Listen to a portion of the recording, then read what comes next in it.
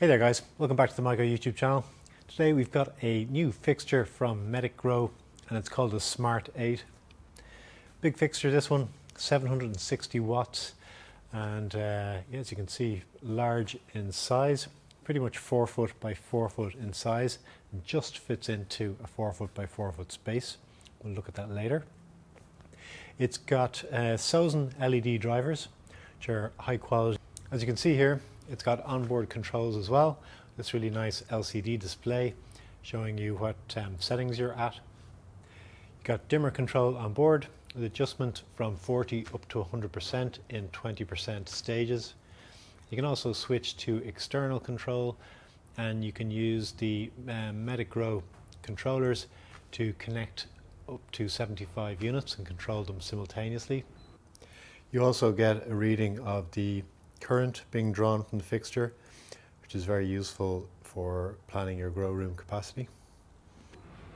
You've got a bloom and veg position for the spectrum, and as you can see here, the spectrum goes from having a small spike of red at about 700 watts and increasing with a big red boost for the flowering stage and a wattage boost up to 760 watts. You can set the timer for 12-hour up to 22-hour intervals with automatic sunrise and sunset facility. So no need for an external timer for these units. The LEDs have a protective coating over them. They've got silicone over them to protect them from dirt and dust and moisture. The construction of the light is very solid. You can see it's got a center beam down here with the drivers in it and then the 4 LED bars on each side. Simply take it out of the box, unfold it, hang it and plug it in. It's as simple as that. So MIGRO recommend this light fixture from anywhere from a 4x4 up to a 5x5 in terms of coverage and flowering. So I hung it in the 4x4 area at 30 centimeters or 12 inches hanging height. The total size of the fixture is 110 centimeters by 116 centimeters by 8 centimeters deep. It just about fits into a 4x4 space. The average power is very high at 1224 micromoles per meter square per second. It's likely to take advantage of this high power level that you would need supplemented CO2 in your grow room in order to, as I say, take advantage of the power intensity.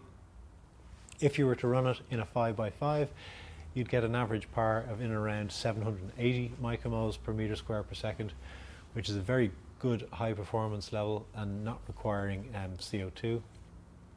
If you divide the total amount of power output by the fixture by the power input, you get the efficiency, the system efficiency of the fixture, and this result is 2.28 micromoles per watt, which is really good for a light at this price.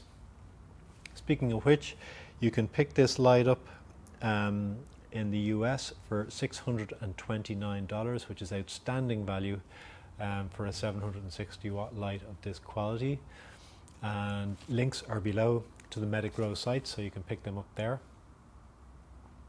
So all around, an excellent light fixture, real nice build quality. You've got all the features on board that you need, plus your connectivity with the MIGRO controller for large grow rooms and commercial setups. And yeah, very happy to recommend it.